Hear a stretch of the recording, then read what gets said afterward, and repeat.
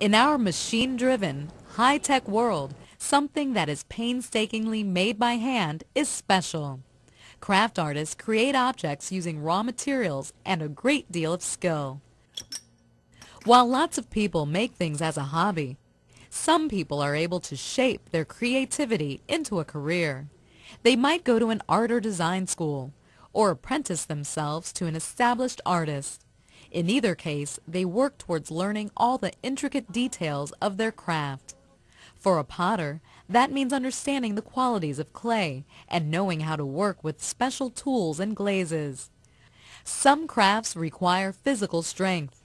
They all require patience, precision, a steady hand, and a keen eye.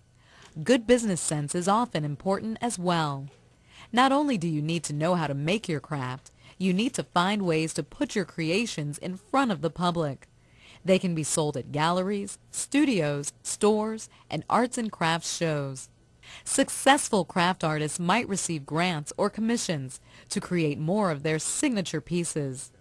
For many, it's not easy to earn a living as a craft artist. It's often necessary to work other jobs to support your passion for creating.